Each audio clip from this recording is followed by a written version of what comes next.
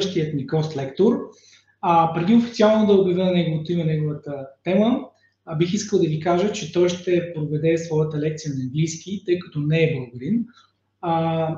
Един апел към всички вас, които искат да му зададат въпроси. Задайте ги въпросите направо на английски, просто за да може да избегне момента, в който може да се объркаме в превода и да не му ги зададем коректно, тъй като всеки един домен си има своите особености. И така, нека да преминем към следващия ни гост-лектор. Неговото име е Олег Miroshnyk, който ще ни разкаже за Fastest Best using .NET Minimal API. Той е senior software developer с повече от 15 години опит, основно се фокусира в Document and Enterprise Content Management домейна, но разработва и част от приложенията си за социалните медии и healthcare. Hi Oleg and welcome in our stage. Hi Oleg. Hi. Hello. Hello, I hope you're well. We are very glad that we have also speakers from other countries, and I hope we will learn great new things from you. Now I can just say, we are leaving with Radus. The stage is yours, and we will see you again in the Q&A section. Good luck, Oleg. Thank you very much. Hello everyone, my name is Oleg Miroshnyk. I'm a principal software developer at Sigma Software, and today I'd like to talk about .NET Minimal API. Actually, Mikhail already introduced me, so I'm more than 15 years in software development industry. My primary focus is the document enterprise content management areas. However, a few years before, I took a part in development of social media and healthcare software. So we're just a bit tight on time, I'd like to introduce the agenda for today's talk. So we will have quite a brief introduction to the .NET Minimal APIs, what it is, and then we will switch to the practical part. So we will code today, and we implement an REST HTTP API for demo project. That's actually the API for public transport vending machine, tickets vending machine. Clients that could issue tickets in public transport. So during the analysis phase, we define the requirements, we define the resources that we deal with, we also build the resource hierarchy, and just define an API endpoints that we will implement. And we will call to the API endpoints that give us the ability to list the available tickets that passengers could buy. We just simulate the ordering of the tickets and issuing of the tickets, and also implement the validators for issued tickets. So what is .NET Minimal APIs? It's just an alternative way to develop the microservices and HTTP APIs that was introduced by Microsoft to make things a bit simpler. That's because it takes its origins in 2007 when Microsoft releases the ASP.NET MVC framework that was an alternative way for developing web applications to the web forms that exists and existing actually currently. However, MVC was much more lightweight and highly testable framework if compared to the web forms. Then in 2012, Microsoft releases ASP.NET Web API framework. That's just the separate framework that borrows many concepts from the ASP.NET MVC. However, its primary focus was production of the .NET based HTTP APIs. In 2016, Microsoft releases ASP.NET Core that just combines these two frameworks, MVC and Web API, into the one cross-platform framework for building both web applications and APIs. So we might think, why do we need the .NET Minimal APIs? Actually, the reason is that ASP.NET MVC requires following some kind of ceremony. So basically, you just need to know many, maybe not so many things before you can start with the development. And it just raises the enter barrier for the new developers, for example. Or if you want to implement something simple, you still have to follow the complex ceremony and add maybe some extra code in order to implement it. And we just can compare a hello world example. So basically, this is just an application that when requested the hello world endpoint, it just returns hello world string. So both code snippets from the left and from the right just does absolutely the same thing. However, on the left, we will see the controller-based API. So as you can see, you just need to know how to implement the controllers, which base class should be used for controller to inherit. Also, you need to know about attributes that you will use to wrap your code. And if you just take a look at the code on the right, it's just much more simpler, and it's just an endpoint.NET minimal API endpoint. For those who just worked with the Node.js, you could probably see where Microsoft probably took its inspiration while implementing this .NET minimal APIs support. The question could be that would it be possible that .NET minimal APIs will completely substitute the controller-based APIs that was before or not? So that's just the side of Damian Edwards. He is principal project manager architect on the .NET team at Microsoft, and he is responsible for supporting and maintaining ASP.NET Core. And he says that they don't have plans to deprecate the controllers.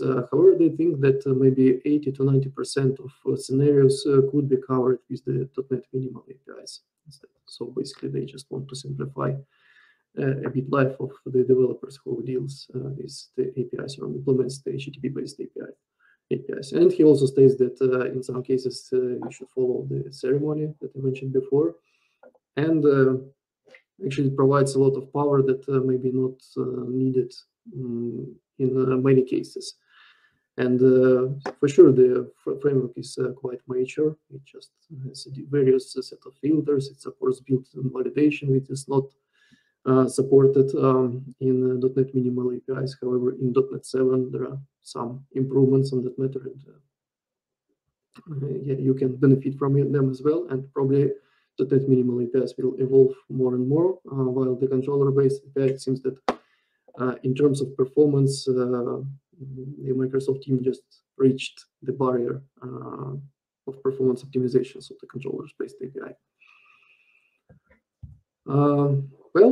So let's talk about the demo project that we are going to implement today. As I mentioned before, it's just HTTP, REST HTTP API for public transport tickets vending machines. Actually, it would allow passengers to choose and see the available tickets that could be bought. A passenger can choose the required amount of tickets, order these tickets, and then it is possible to validate these tickets. So now I'll just open a client application that is wired up to implemented HTTP API. So basically, we can buy a few tickets. You will see the bought tickets in our UI. It's just an imaginary validator device where we can just put the QR code and see that ticket is valid or not. So basically, we will implement HTTP REST HTTP API for this client application. So now I'll close the implemented API. So we will see that now our client application doesn't have connection point where it could fetch the data.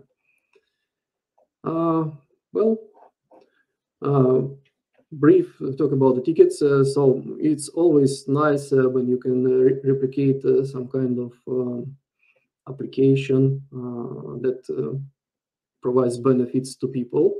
And by staying in Warsaw, I just decided to replicate the Warsaw public transport tickets vending machines, user interface, and functionality using this and present on today's demo. And in Warsaw, there are three groups, main groups of tickets that you can buy by entering the vehicle. It's single fare tickets and two types of transfer tickets. The city is divided by zones. Zone 1 is just main city zone, and zone 2 is just city boundaries. And some of tickets are valid in particular zones, some of tickets valid in both zones. All tickets have the validity period of time in minutes. So first group is 20 minutes, the second group is 75 minutes, and the third group is 90 minutes.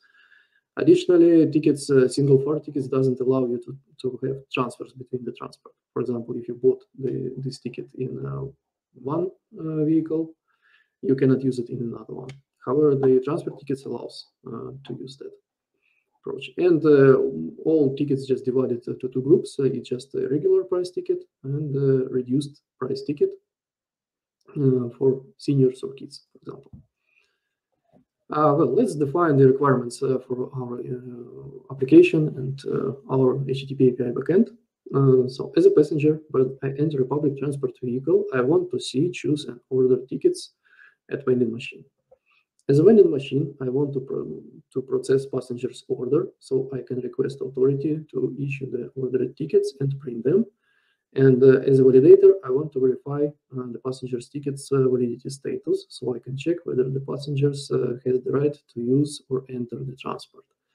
So as you can see, we highlighted the nouns in this set of requirements, which basically could be transformed or just represented the resources of our API that we deal with.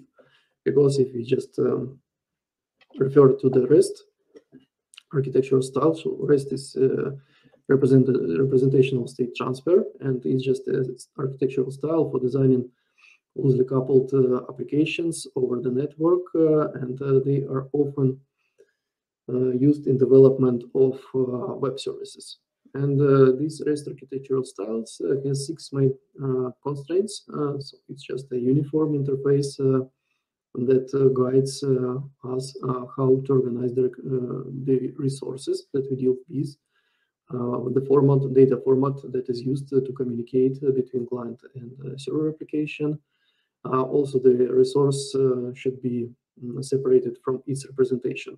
So that's basically could be achieved by using the HTTP protocol capabilities. So the resource identifier is the URL that we use to access it or to communicate with it, and the resources representation could be the response or request body that represents a particular resource. It's also client-server constraint, so basically the client and server application should be evolved independently. It's cacheable. Basically, caching could be done on server or client side, and partially it can be handled by using the HTTP capabilities. It should be stateless, so each request should contain the full set of information for being processed by the server endpoint on the server side.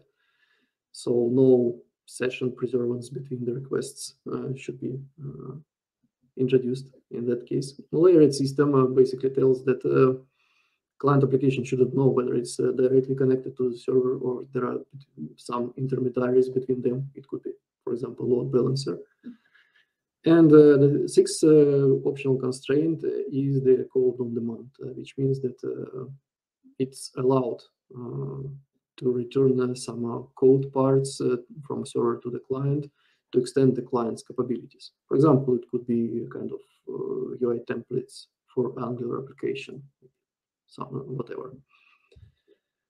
Well, how can we build the resources endpoints, resource URLs to our endpoints? One of the possible ways is just to collect the resources. So as you can see, I just on the list on the left is just highlighted nouns that we deal with, because each nouns usually represents a particular resource that we deal with.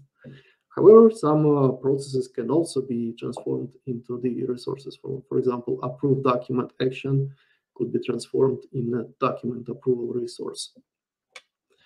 And since, for example, ticket, vehicle, and validator and order, they cannot be just built into the hierarchy, because ticket is not belonging to the vehicle, for example, so it belongs to some authority that manages the public transport. So for that purpose, I just introduced the authority root element authority root resource. It could also be like API version, be presented by API version, like v1 authority, for example. And then we just build the hierarchy that tickets are part of authority. So authority just defines which tickets to issue and which tickets could be accepted by public transport vehicles. It's also a set of vehicles. It could be trams, buses, so various kind of vehicles. So we just use the plural form since we just return more resources than one. And if you just need to return one resource, you can proceed this endpoint just with the ID parameter, for example. Validators, basically it could be automatic entrance gates, it could be inspectors that just go over the transport and validates the tickets for the passengers, and orders to collect information about the ordered tickets by particular passengers. And vending machines are installed inside of public transport vehicle. That's why just a nested resource of vehicles. And here's just an order resource. This endpoint will accept passengers' orders. So we would be receiving part of the information of which kind of tickets and in which amount passengers wants to buy them.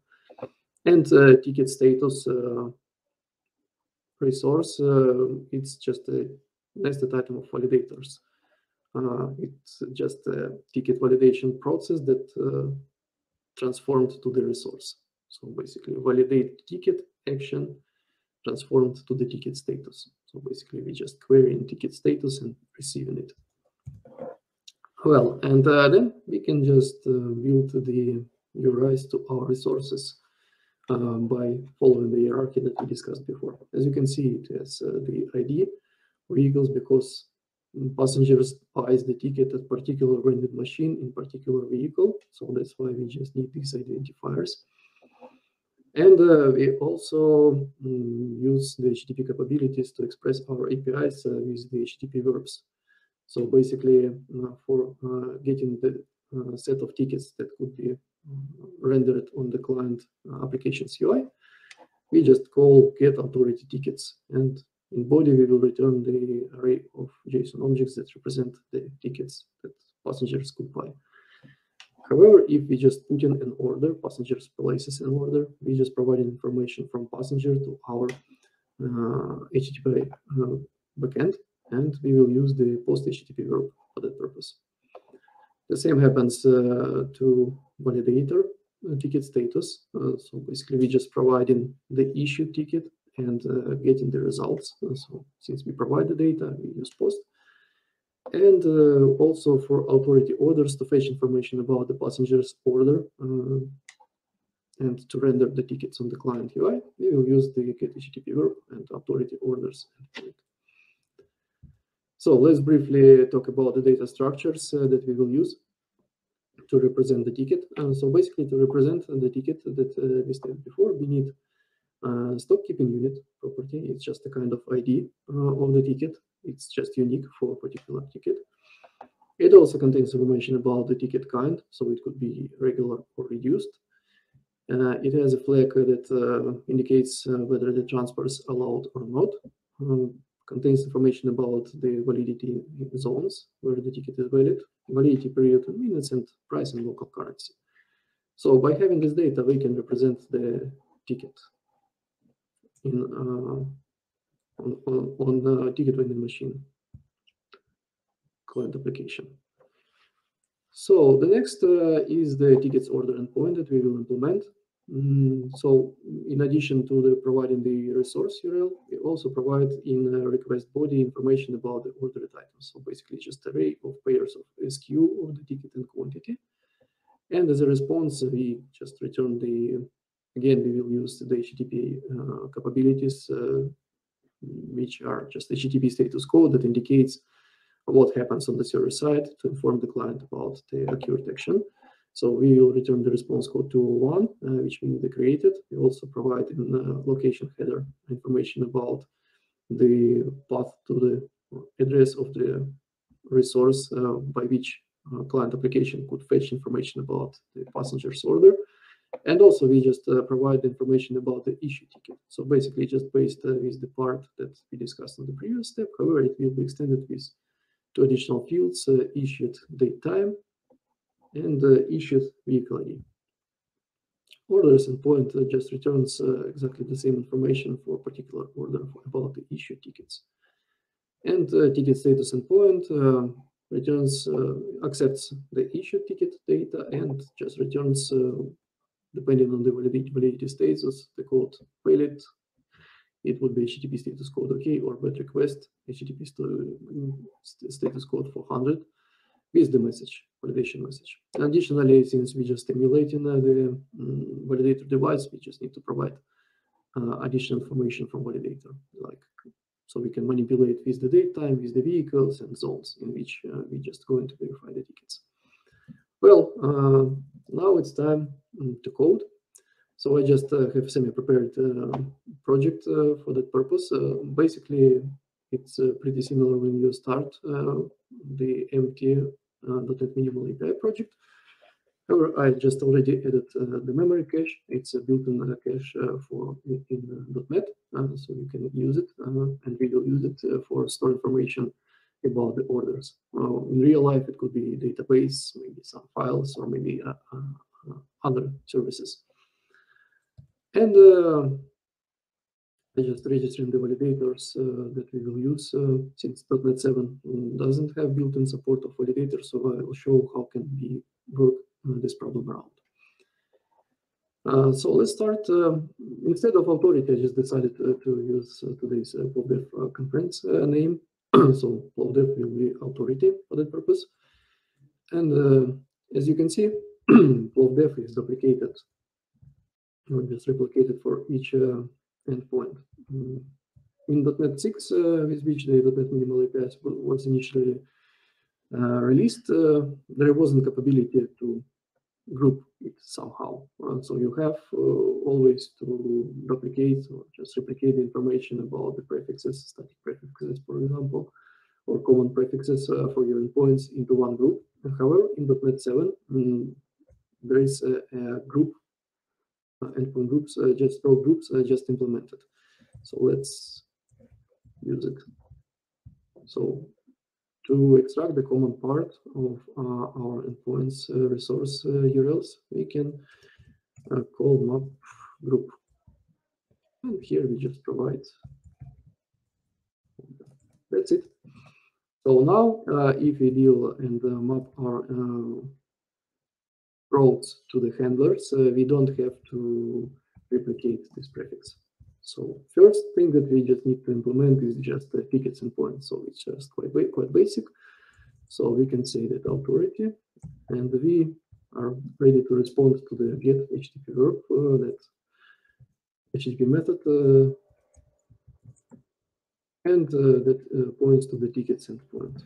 And we can just say implement it as an empty one, and just check that our endpoint response. And so I just prepared the Postman sample requests. So we can do the request and we'll see that empty response returned and status code is 200, which means that we just responded.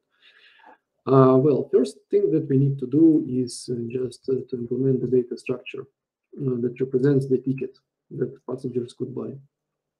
I use code snippets to speed the development up, not to waste your time, and so we can implement everything in time. So basically just structure that we discussed. It represents queue, kind, transfers allowed, validity zones, period minutes, and local currency. We also need to implement ticket kind reduced enumeration. That's it.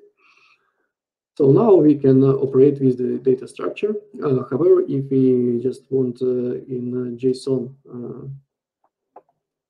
enumerates be serialized as names instead of values, we need to use one configuration step.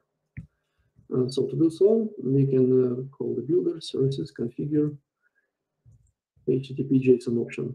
This is just a new method in .NET 7, and it was introduced to fix the mismatch problem with the JSON options, because if you just take a look at JSON options, they exist in two namespaces, different namespaces, and this is just completely different classes. So if you use the JSON options not from the valid class or not from the valid namespace, your configuration will not be applied, because before, and still it's possible, configure, and here you can provide JSON options. So to fix this mismatch, in .NET 7, Microsoft introduced this method. And here in options, we just can configure the serializer options, and we need to add the converter, which is a JSON string enum converter. So after that, enumerations will be serialized in the representation of enum names instead of values. So that's it. What we need else, we need some kind of service that provides us with the information about the tickets. So for that purpose, let's implement this ticket service.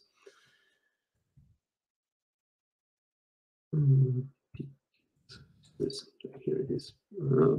Basically, we store the information about tickets in memory. So I just prepared the code snippet that initializes the collection of tickets that we work with. However, we implement two necessary methods for us.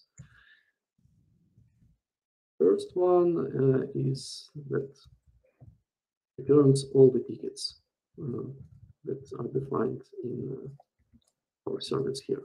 So this is just the 6 tickets that we discussed before. And another one is get by SQ. It could be get by ID. And this method should return the single ticket with the ID or SQ number that equals to the provided SQ number. That's it. Our service is ready, and now we just need to wire this service to our API endpoint.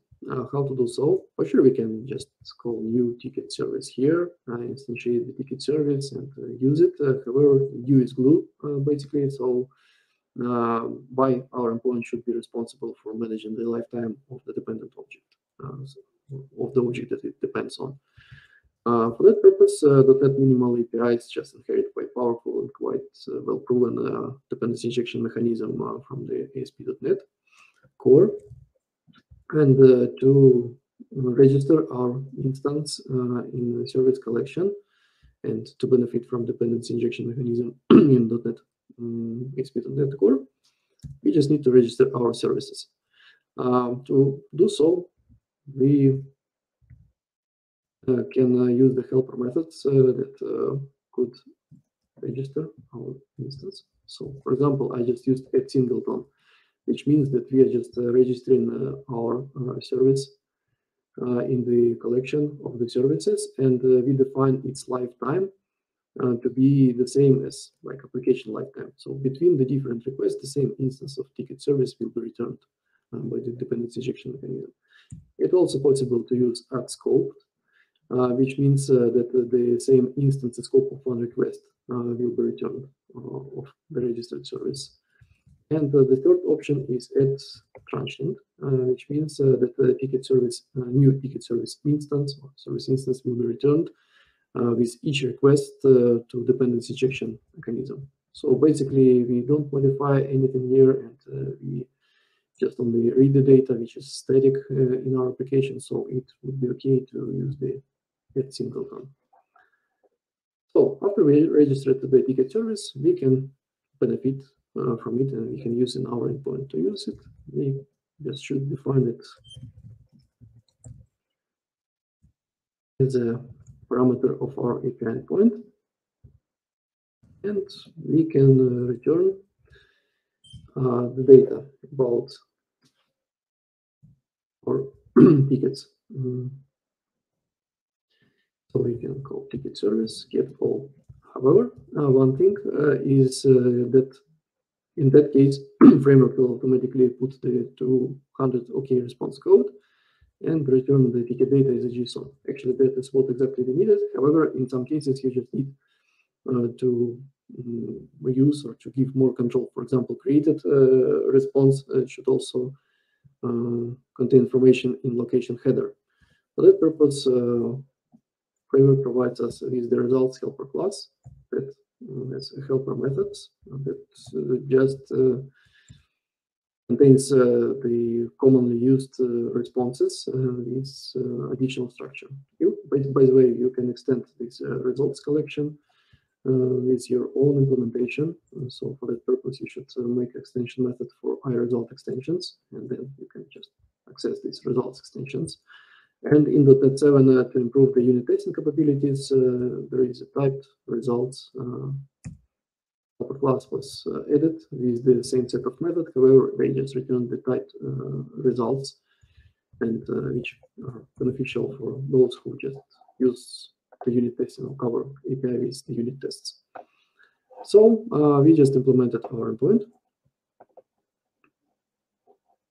and we can just call our tickets endpoint here, and we will see that the response. And we see that our enumeration just serialized in regular reduced instead of 0 and 1. And we just can get back to our client application, and we see that now we see that set of tickets are present. However, we cannot buy them yet because we didn't implement the order endpoint. So that's the next what we do. So again, to authority, so we don't need to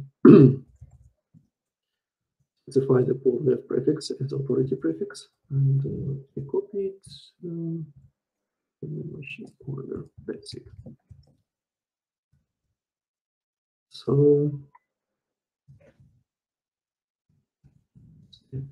endpoint, and as you can see, Ryder highlighted me segments that could be dynamic. So they just wrapped in the curly braces, which means that our endpoint will respond to the resources to the routes that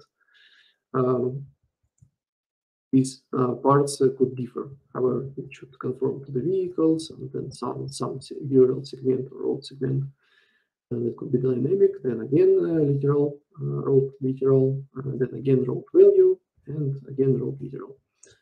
So this allows us to execute the same endpoint even by having different vehicles ID or vending machines ID. And let's assume that vehicle ID and vending machine ID would be integers. So let's just define this variable. Let me copy just not to mistake with the name. That's it. Okay, so how the parameters from this segment would be passed to the, for example, parameters of our endpoint handler. .NET minimal APIs just borrows the model binding mechanism from the ASP.NET Core, so it's quite powerful thing, and we also could use the constraints. So basically, if we just restart our API and try to send requests, you will see that response is okay. However, we defined that ID is integer, but client could provide some string, for example. In that case, we will see the exception here. So we will see the bad request. Routing in ASP.NET Core is powerful, as I said, so we can constrain it to the integer data type, for example. That's it. And if you restart the API and try to do the test request to the machine, we will see that not found endpoint. That's because this part is not corresponding to the integer data type. So if you just provide 1, 2, 3, 4, you again get an OK response. Additionally, we can even specify the minimum value. It could be possible to specify the minimal length. So basically, you can refer to the ASP.NET routing documentation to get the full set of constraints that can be consumed by you in order to validate, or maybe not validate, but adjust your endpoints. So that's it. Another thing that we need is the information about the some data structure that represents the passenger's order. I just already prepared it.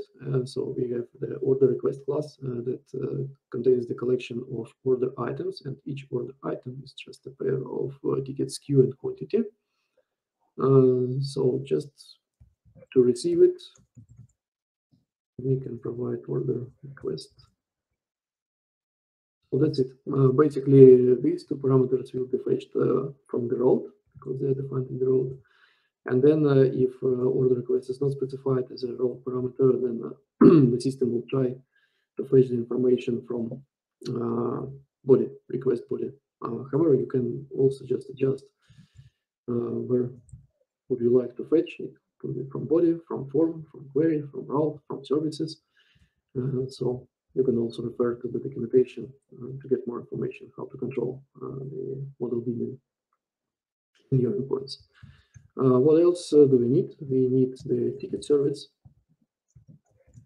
just to fetch the information about the ticket that passengers want to buy, because we just provided only a SKU number, no other details. And we will use cache to store our order. Okay. That's it. Let's introduce the data structure that represents our order. Additional thing that we need to provide the issued ticket. Basically, it just inherits from ticket. It has copy and constructor and extended with two fields: issue date time and issued vehicle ID. So let's implement our order. So what else do we need? We just need to enumerate over the order request order items.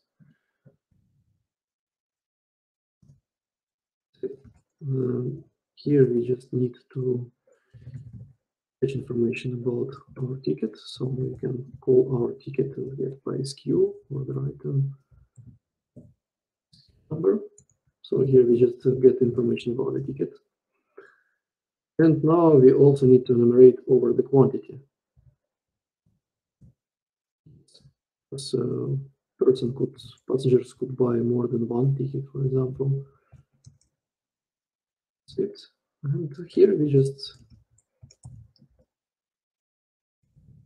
issue our ticket. So issue mechanism would be quite simple. We will use issue ticket based on tickets info that we fetched before. However, it will be extended with the issue date time, which is date time, current date time, and issued vehicle ID. Vehicle ID is our parameter here. So it's a part of its road value. And we need to add the information about the issued ticket to our order. Now, when we issued all the tickets, we need to store the order information in cache. So let's set it. We just need also some kind of order ID. We will use GUID for that purpose. That's it.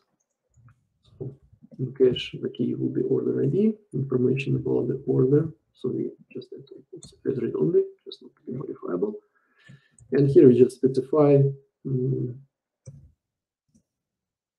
long cache should store the information. So 1 minute should be enough for our purposes.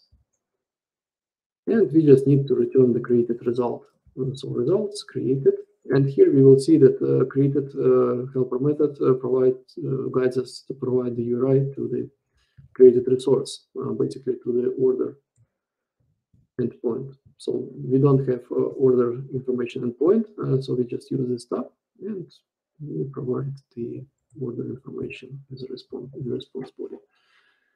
So that's it. Now let's execute use our API and try to execute. So we're just going to buy 2 tickets by sending the valid request. So we see that 2 tickets just returned. However, in headers we will have stop, and actually we cannot buy tickets yet because we didn't provide the valid resource URL in our location header that our client application relies on. Why this could be necessary? And because API should be as much self-descriptive as it could, and also REST as some term like hypermedia as an engine of application state. So it should provide information about the resources and the related resources that are returned with particular response. So the API can adjust itself and just do some requests without even changing on the client side. So basically, you do the changes on the server side, but client side is not affected. So let's just do public orders, sub orders endpoint. So authority get.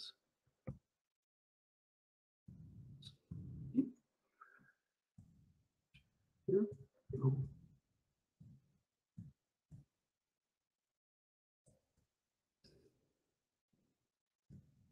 And you should provide greet order ID. And to use the reference to our endpoint, we can use this name of the order. This just a metadata for our endpoint that can be consumed in other endpoints to obtain the link to the valid resource. So to use this mechanism, we should inject link generator. This is just a class built in .NET 7, and it's registered automatically, so you don't have to register it in collection of the services. And to use it, we can get by the path by name. So basically, we just get path to our endpoint by using the name. So now we can write the order. And also we need to provide information about the parameter. So basically it's just order ID parameter for us. So that's it. And now we can use the generated link to our endpoint. So if I everything made correctly, we should see the header link to our orders endpoint, as you can see. So let's quickly implement this endpoint. We can also constrain the order ID to greet data param, and also we need the cache to fetch the information from cache.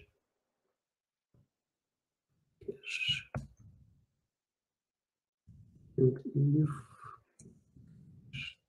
we try to get value by order ID, and we know that it's just an enumerable ticket, it's order information. So if it was fetched, then we can empty the cache by that key.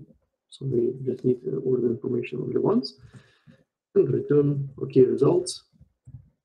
And it's our order information here. Otherwise, if the data is not found, we can return not found results. That's it.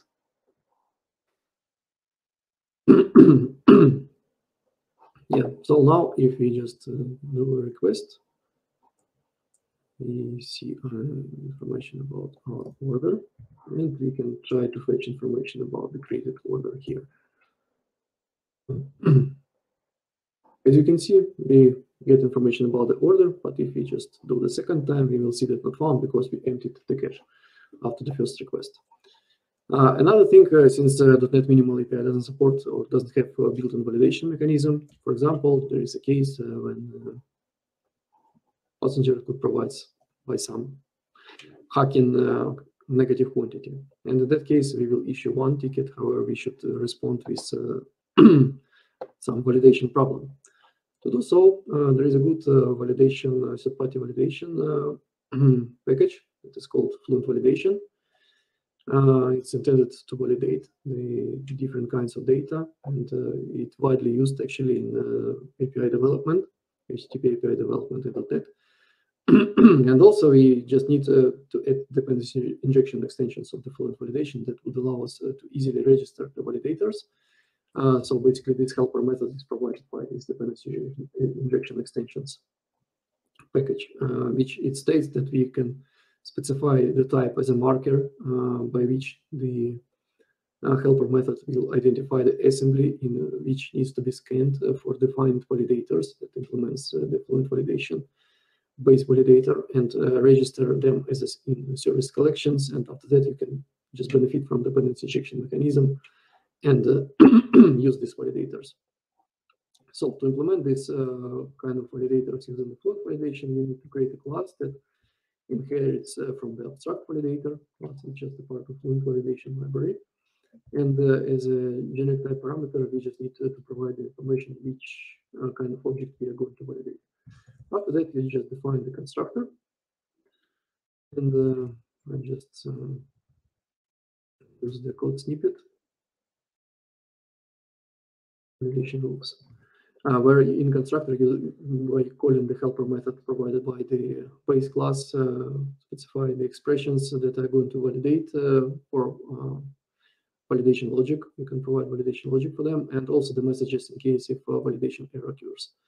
Also, I just added row level cascade mode to stop, which means that if at least one validation error occurs, the validation process stops and false validation result is returned by validation library. However, it's also possible and actually is defined default values to continue. So basically the whole set of rules will be executed on object and then the compound validation result will be created. Mostly it's usable, for example, if you just need a kind of mechanism that provides the validation summary for particular form. So to validate our order request, all that we need to do after that, after we implemented our validator, just inject it as a parameter. After that, we can just the validation result, and we call validator validate method, and we can provide our order request here. And here we just need to check whether the validation result is valid or not, and if it's not valid, let's return results validation problem. Again, this is just a helper method that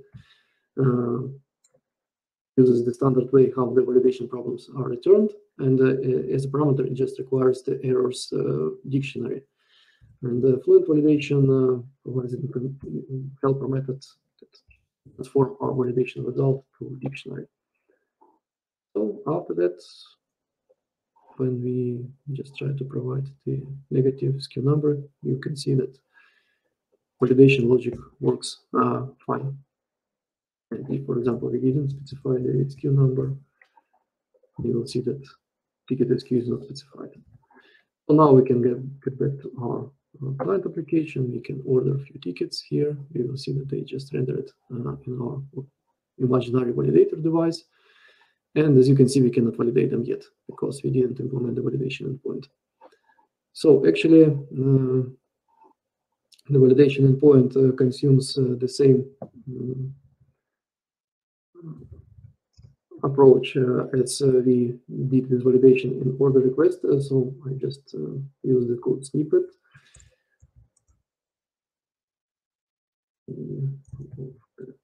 Tickets.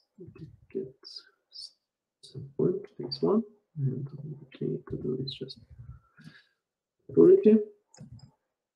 Also uncomment the ticket status validator. So basically, it's again the validator that implements the abstract validator class and a set of rules to validate the tickets. The purpose. One extra thing that I'd like to show you, if we get back to information about our additional parameters, you can see that date type, vehicle ID, and zone should be provided as a get as a request query parameters. However, we will not define them here yet. You can specify 3 additional parameters here and specify the from query, decorate them from query attribute.